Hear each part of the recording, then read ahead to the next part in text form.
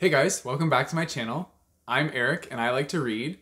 Today I'm going to be ranking all of my John Green books and you guys are going to find out which ones I think are the worst and which ones I think are the best.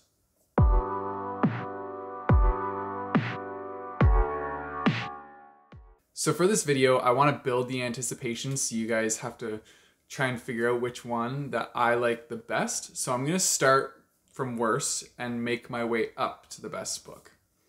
I feel like a lot of you will probably already guess, or you might guess which one I like the best, but we will see. So I only have 6 of John Green's books, and these are the ones that I have read personally. So I'll just be ranking these 6 books. I know he has some other ones that I haven't gotten to yet, like Let It Snow, but these are the ones I do have, so I'm going to rank these ones. So coming in last place, at number 6, we have An Abundance of Catherines. I read this one as part of a book club that I formed with my friends when I was in college, and this one will probably be my least favorite John Green book. The main character, he's very analytical, and there's a lot of things to do with math in this book, and I am not a mathematical person. I like spelling and like word searches and things like that, so when it comes to like math problems and math equations, I am just like, I'm gone. I can't do that stuff. I rely on my phone calculator for everything. So yeah, this, like, I didn't really relate to the characters a lot in this book, and I found that the storyline just wasn't very captivating. So this one is in last place. Then number 5 would be Looking for Alaska. I know a lot of people really enjoy this book and a lot of people really like this book, and I did enjoy the book. I will say that. I read the book, I think, in... Well, no, I know. I read this book in one day. That being said, I think I just read it in one day because I really like John Green's writing style. I found that there were a lot of character flaws in this book that were a little bit problematic, and they weren't necessarily promoting healthy behavior. I mean, a lot of his characters don't really promote healthy behavior. That being said, this book did deal with a lot of hard-hitting topics that I do feel are needed, and I feel like they should be addressed. I just personally, out of the rest of the books that I had to choose from, this one just happened to rank down in 5th place for me because I liked the other ones more. Now, in 4th place, which one do you guys think it is? No? Huh? Well, it is Paper Towns. This one I actually really did enjoy. I loved Paper Towns. It was a great read. I think I really liked it because of the travel aspect, because they're kind of like going on this search for Margot, and I really like books that have road trip vibes to them. I just think they're so much fun, and it feels like I get to experience these places at the same time as the characters. There was a lot of like friendly banter in this book too that just like kept cracking me up the whole way through. And I just really also liked the mystery of it. I found that it was very captivating to find out all these little bits and pieces as you went along, and you were just like, you were wanting to know what was going to happen. Like, I remember flying through this book. I actually saw this movie too, and I thought the movie adaptation was done really well. I think that Cara Delevingne did an amazing job as Margot, and Nat Wolff played Quentin, and he also did a fantastic job. I would recommend definitely watching the movie if you want to see the adaptation for this book. Read the book first, because the book's great, but if you want to see the movie, like, it is really well done as well. Then, in 3rd place, we have Turtles All the Way Down by John Green. Now, also, I love this book cover. I find it stunning. This book is really good because it like addresses a lot of mental health issues, which I think is very important. And I enjoyed the main character. I found that she was very real. And I also really enjoyed her friend Daisy. She cracked me up so much. She was so funny. I feel like Daisy deserves a spin-off because she was just that great. But yeah, this book was really good. It also had that like kind of mystery element to it that John Green kind of puts in with a lot of his books. Well, it depends. Some of his books have the mystery element, and then the other ones are just like very hard-hitting and emotional. If anyone is interested in reading this book, it's about Asa, who's the main character that deals a lot with mental illness, and her best friend Daisy, and they're trying to solve this mystery of this billionaire fugitive that has gone missing. They don't know what happened to him, and so the two of them have kind of like taken on the mystery, and they're being detectives and trying to figure out what happened to this man. And that's generally like what the story is about. It is definitely a good read. I strongly recommend this book. And yeah, so that's my number 3 choice. Then in second place, we have Will Grayson, Will Grayson. I talked about this, I think, in my last video, but I just love this book. This book is so, so good.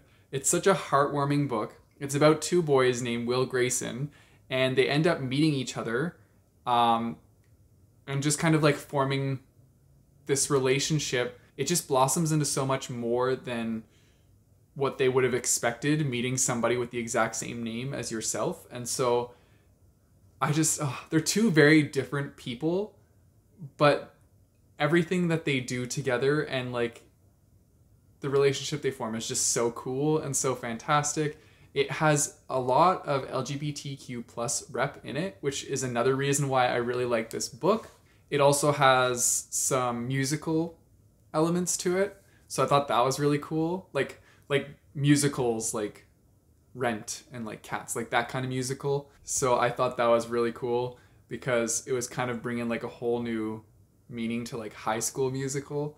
I really enjoyed the mixture of personalities, and I'm not sure if that's because like David Leviathan and John Green wrote this together. That could be that they like kind of each took on a character and wrote them, which makes me more excited because I actually just got another book by David Leviathan, and I'm really excited to check that one out. It's called Boy Meets Boy.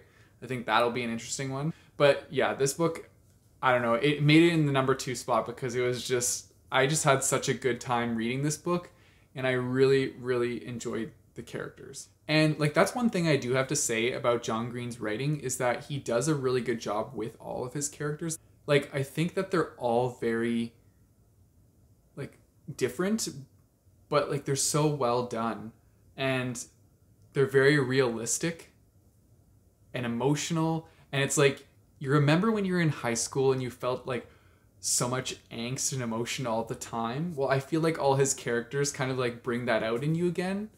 And I think that's kind of cool because like as you grow older, you lose a little bit of that, like, I don't want to say drive. You don't lose drive, but you lose that kind of like angsty emotion that you had when you were a teenager. So it's kind of fun to pick up these books and feel that again. And then number 1, which I'm pretty sure most of you would have guessed this, is The Fault in Our Stars. This is the first John Green book I ever read, so that might be why it's my number 1 pick. But I know a lot of you have read this book, and you know how emotional this book is. This is like one of the books that actually brought me to tears at multiple parts in it. And it's really hard for a book to do that to me. So the fact that this one could do that means it's a really good book. This book is just so sad, but also so good. And I flew through it. I'm pretty sure, well, no, I took a little while to read this one because I was reading in high school and I wasn't as fast of a reader. But I remember going to see the movie with my mom on Mother's Day after reading this book. And I was like really close to crying in the theater because it was so emotional and like such a powerful movie. Yeah, I would strongly recommend this to like anyone. I think it's a fantastic book. This deals with kids that have cancer and end up falling in love. That's gonna be difficult no matter what. So yeah, it's just a tragic love story, but I think it's worth the read for sure. And the names were so cool, like Hazel and Augustus. Those are really cool names. I love it. Like, that's just so original. Honestly, talking about all these books makes me want to do rereads of them, and I really wish I had the time to reread these books. I don't, because I have so many other books that I need to read and I'm neglecting on my TBR, so that would be bad. But maybe I will reread these eventually because they're definitely worth the read. Like, I had such a great time with them the first time, and just going over these is bringing back all that nostalgia, and I really want to pick them up and just dive into them again. and just feel all those emotions again. But I can't. But you guys should, and you should tell me how you feel about them. If you are reading these for the first time, I definitely want to know what your opinion is and how you feel about these books. So definitely let me know in the comments down below if you are going to read any of these awesome books. So here they are. Here is my stack of John Green. John Green, if you ever see this, you need to write more books because I want to read them. Thank you for going on this journey with me to see how I would rank these books. You guys, let me know down in the comments which John Green book is your favorite book, because I want to know. I want to see if mine, like my feelings on these books, kind of match up with you. Maybe some of you guys love An Abundance of Catherines and are totally opposite of what I felt on them. Who knows? I would really be interested to find out. If you want to support me, I have a Patreon, which you can check out in the description down below. I also have a Ko-fi page, which I will definitely put down there as well. You guys know the drill. Don't forget to like and subscribe. I post videos every Monday and Thursday. And until next time, keep on reading.